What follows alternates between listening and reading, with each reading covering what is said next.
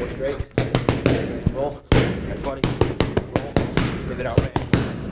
Double. Triple. And 2 good jump. There we go. Guys, we started this video off with some fast mitt work because on this video we're going to talk all about mitt work, the pros and cons of hitting the mitts. And today I'm really happy to be joined by boxing mitt work expert Glenn Holmes, also my good friend and my business partner as well. So check out his channel for more videos like this one. Oh, I need to get me breath. My name's Tony Jeffries. I'm an Olympic medalist boxer myself, former undefeated professional, 7-time national champion, European champion, and on this YouTube channel I give you lots of boxing education. So if this is your first time here, make sure you hit that subscribe button for more videos like this. I'm still tired. Alright, let's jump into it. Mitt work, pros and cons. Glenn, let's start off with the cons. There's so many pros, but I want to start off with the cons in mitt work. Probably the biggest con is there's a lot of mitt work coaches out there doing mitt work that don't keep it realistic. You've got to keep it realistic, and what they'll tend to do is do more work than the boxer, and it makes the boxer shorten up the punches and use bad form, and that's the complete opposite of what we're trying to do with mitt work. We've seen that, but what we've just did there is that little demo was pretty unrealistic. But we did that so you watch the video and you think, whoa, what was that? We call it the hook, so we've got you involved. But that there, it was unrealistic. You wouldn't really do that in a fight or a competition, right? But in 20 seconds, how high your heart rate got from that and how much you had to concentrate on drilling the combinations. But even though I'm doing maybe unrealistic combinations for a fight situation, what I try and do, my approach to it, is still keep your punches long and explosive and fast and make sure your defense is accurate. So even though we're doing maybe necessarily not the most realistic combinations in those flows, I'm still trying to make sure that you're punching long and I'm not doing too much work where you're just tapping it like this, which is the most common. Yeah, because we've seen that before. If you've got a social media account, if you've even seen Floyd Mayweather, let's do a little demo. And it's like, and then the coach is doing it, and it kind of looks like that. We make fun of that. It kind of looks like that. Yeah, that's what we were talking about, the unrealistic combinations. But what we did there, like a 1-2 slip 2 hook 2 block. Yeah. This is it might not look realistic, but it really is. We'll do it fast. So it's a. Now right out there, fast like that, you might think, well, that's not realistic. But if we slowed it down, it is. Yeah. So we'll slow it down. I've done the 1-2. I'm defending the jab with a slip there. And what's the best punch to throw there from the counter? It's going to be a 2, and then a hook, then a 2, and then if he counters with a left hook, I'm going to block that. Now the best way to counter punch that block is by dropping me back heel, throwing that hook, boom, come back with a 2. So it's a fast combination. Yes, you will never see that combination land exactly like that in a fight. Maybe, but you'll probably not. But everything we did was real, and I know I made fun a little bit about what we did at the start, but again, if you go back, watch the start, what we did, everything we did was realistic, even the uppercut hook too. So you throw it there. If I'm in a fight with someone and they throw that, look where they open, boom, from there. So watch, do it there. So it's a boom, boom, boom. Yep. Come back with that. So all we did realistic combinations, but we put them together to make what we like to call a flow. But back onto the cons. Other cons of hitting the mitts, I mean, the big one is your coach. If your coach is not right, you're not going to be able to get better at boxing. But if you're a good coach, you know, you will get better at boxing. But other cons is, if I'm throwing a jab at Glenn, you catch the jab, Glenn. Again. So I feinted. You see what he done?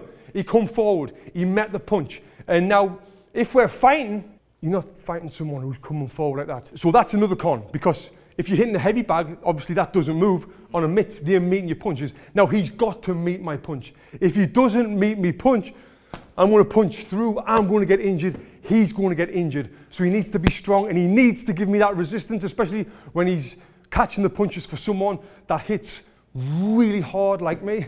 No, if you're in with someone who hits hard, you've got to give that strong resistance as well. Yeah. So that is another con right there, right?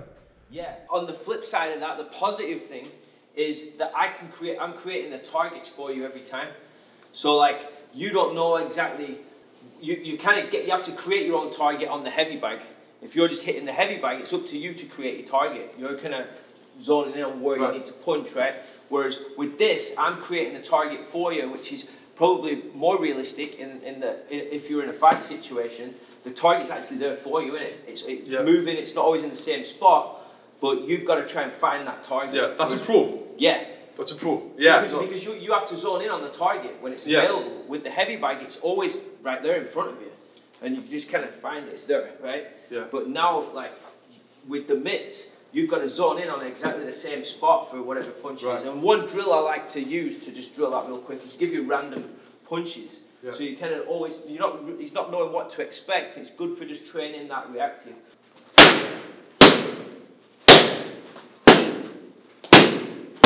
You see what I mean? Yeah. You're like reacting to the target like you would in a fight. It's like there's an opening, boom, I'm going to catch it. Yeah. Boom, I'm going to catch that opening.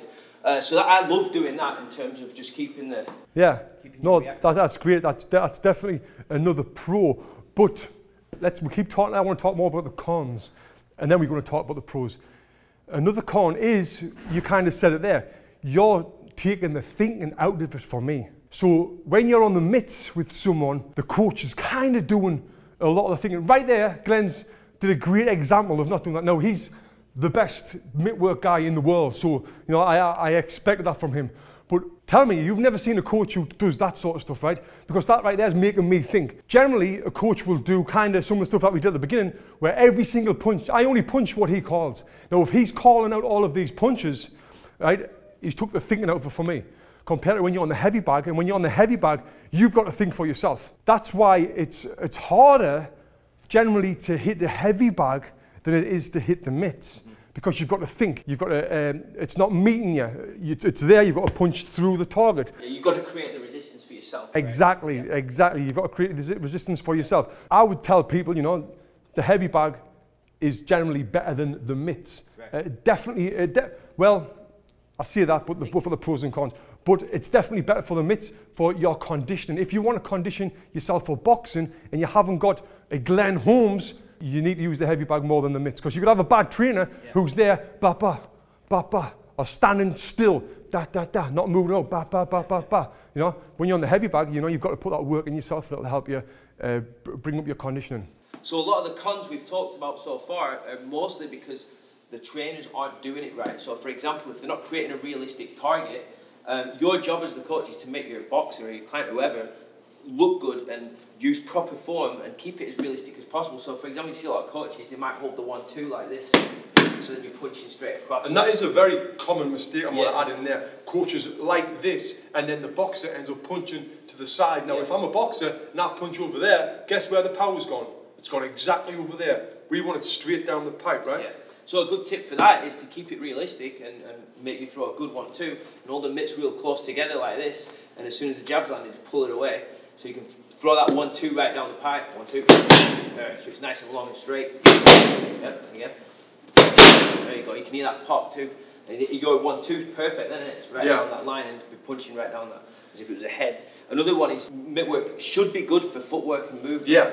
But a con, I guess, is a lot of coaches do it in place, don't they? Yeah, so we'll have a coach who do the movement for you. So let's give some examples, Glenn. This where you do the movement. So a lot of mitt work you see on Instagram and online, they'll just stand in place. They're doing the fancy combinations, and it's all just right here in place. There's no footwork involved. But then coaches who do try to put footwork in, they'll do it wrong, where they're doing more movement than the boxers. So they 1-2, then you'll see this 1-2. And I'm just end up dancing around him and he's not even moved at all. Or they'll point or guide as well, so it takes that reactive element out of it too. So you'll see this quite a bit. So 1-2, and then they'll just guide him like this, or just point, and then telling him where to go, and kind of steering them like this. Now, if someone's not getting it, then you might need to do that, but you see that way too much, rather than just creating a realistic environment where I'm just kind of moving with him as if I was his opponent. 1-2, moving in, bam, come out, circle, jab, jab, jab.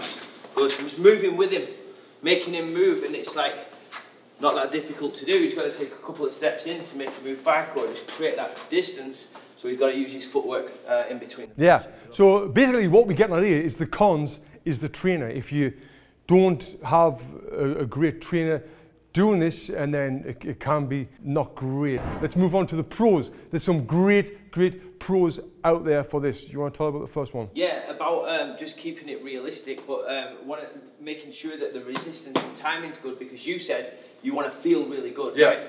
So the huge pro is every time you get that pop, it's just that confidence builder, right?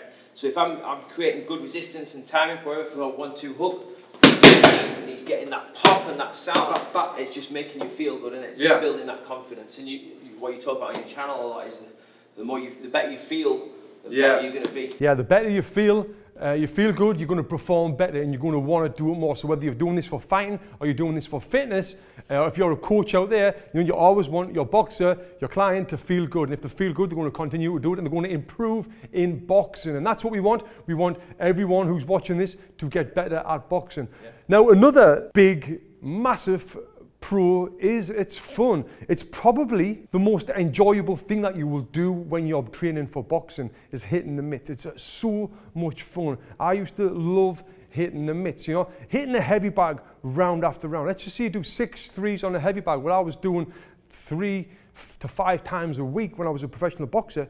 It gets boring. It gets so boring. But now you're in with a coach who's giving you these combinations. He's making you slip, making you move, you're rolling, you're stepping, you know, doing all these great things, listening to that pop, what makes you feel good, you know, it's great for a boxer to do that. So for me, that's one of the biggest pros. Yeah, and compared to heavy bag, you're relying on that resistance and timing yourself and hitting the target yourself on the heavy bag. It's not always 10 times out of 10 going to be perfectly landed shots on the heavy bag. I mean, if you're more experienced, it's probably going to be more, but most of the time when you're hitting the mitts with a good mitt holder, it's just giving you that confidence, because your punches just feel perfectly timed every single time, so you make you feel good. Yeah, it does. So the feel good factor is huge pro of this. And then, like when you're in with a good coach who's giving you the mitt work, you know, he's giving you the movement. You work on the defense. You're working on your reactions, which you can't get really from a heavy bag or anything when you're working by yourself. So. Yeah, that is huge. And now, like what I've just mentioned there, you know, boxers love hitting the mitts. Clients love hitting the mitts. People for fitness love hitting the mitts. If you're a coach and you're watching this, you want to be doing more mitt work, you know. Now I want to tell you a little bit about some of the trainers I work with. I work with Tommy Brooks, who was I was in the same training camp as Evander Holyfield. He trained Mike Tyson. Tommy didn't do much mitt work with us. There's a little clip of it online, which I'll post on this video. Yeah, this is it. You know, I've done a little bit of mitt work with Tommy, but when I did do the mitt work, but I wasn't doing it all the time. He didn't like doing it, you know. And why would a coach like catching mitts with someone who punches hard like me, a light heavyweight, blasting them punches in? It's hard on the elbows and the shoulders. It was great. Joe Gallagher, another coach I work with as a pro, hardly done any mitt work with Joe Gallagher. Another one didn't really like doing mitt work. It was more heavy bag and then jumping over a bar as well. I've done bar bag with Joe Gallagher. He's a great coach, but didn't do much mitt work, and I didn't enjoy it. Terry Edwards, a very successful amateur boxing coach as well, didn't do that much mitt work with him, but when I did, it was great. Now, Bobby Rimmer, on the other hand, who I was with for 7 of my 10 professional fights, he did mitt work all the time. I absolutely loved working with Bobby. Yeah, he used to get sore elbows and sore wrists, but he did it because he knew how the benefits of it and how good it made me and how much I enjoyed it. And now if a fighter is enjoying the training camp, they're going to train more. So if you're a coach out there and you're watching this, you should be definitely doing mitt work with your boxers. Now, I know it's hard on your shoulders and your elbows. If you're in with someone who's punching really hard, you need to get some better mitts. Now, I've got some mitts that I designed myself, that I made, and this is not a sales pitch at all. You can get different sort of mitts like this, and they've got air in. So this is an image of my mitts right here. They've got air in, they're called the air cores. When someone is blasting them, you know, it's less impact on your shoulders and on your wrists. So if you invest in a good pair of mitts that's durable, that can absorb some of the punches, you know, that's going to really help you as well. Yeah. Glenn's got these mitts he designed. He spent a full year working on the design of these mitts. And you've seen, and you can hear, every time I punch them, it makes me feel really good, right? These mitts is great. These are the biggest selling thing that we've got in our company, Glenn Holmes Mitts. And I'm afraid to say it, he sells more of them than I do mine, but I think mine's better. But yeah, so if you're a coach and you're watching this, you definitely need to invest in some mitts, and you definitely need to be doing mitt work with your boxers. And if you're a personal training coach, definitely be doing mitt work with your clients. And if you don't feel comfortable at it, again, it's not a sales pitch, but check out our education program, or check out Glenn's mitt work package, where he teaches you exactly how to hold the mitts. Yeah. In that as well, there's a series of videos that are like, I've got hand, wrist, elbow mobility movements as well to help you recover from this. So if you are doing a lot of mitt work, there's videos in that package. Yeah. Give you some drills to keep your hands healthy as well. Yeah, so there is so many pros to this, and it's all down to the coach, the pros and cons, you know. And for me, you can't beat the endurance from a heavy bag. Doing 6 3-minute rounds on a heavy bag, working on speed and power, is really hard, not just physically but mentally as well, because you've got to stay focused for that full time, where it's easier to stay focused on the mitts because you've got a coach there in front of you. But if you can get a coach to give you the mitt work, you know, do that all day long, because you can work on different things like reactions and So punch variety as well. So some punches that are awkward on a traditional heavy bag, like uppercuts and body shots, they're great for drilling your technique on the mitts and getting into good positions to land them shots. And keeping it realistic as well, what we were touching on before. So you take like the uppercut hook cross combination and keep it in that small zone right there, as if you was fighting an opponent. So there, and then for the body shot, you keep that as realistic as possible. One body shot, and again. And the good thing as well is, as the coach, as he's throwing that, I can look at where his non-punching hand is. If it's down, and keep him honest on it as he throws the body shot. Just make sure that hand's up. And just making sure he's getting in good positions and executing good form and technique. And whether you're boxing for fitness or you're going into a training camp or you're in a training camp for a fight, this is important stuff, because it's keeping your punches realistic, it's adding your punch variety, and the coach is just keeping the person they're working with honest and realistic. Yeah, and that right there is something you can't do on a heavy bag. He's got that uppercut hook too tight and inside there. Look, this is more of a realistic target, so I can be work in like that. You can't do that on a bag. You can do it on a ball. I've done a video on the wrecking ball, but this is a target this big. This here is more condensed and more realistic. So that's another great thing about the mitts is the target size right there as well. Guys, if you've got any questions on this video, is there anything we missed off? I know it's been a pretty long video. If there's anything we've missed off this video that you think is the pros or cons, let us know in the comments below. Also, again, check out Glenn's YouTube channel for lots of free mitt work advice and videos. Also, if you've got any other questions, leave them. Subscribe to this channel for more videos like this, and thank you for watching.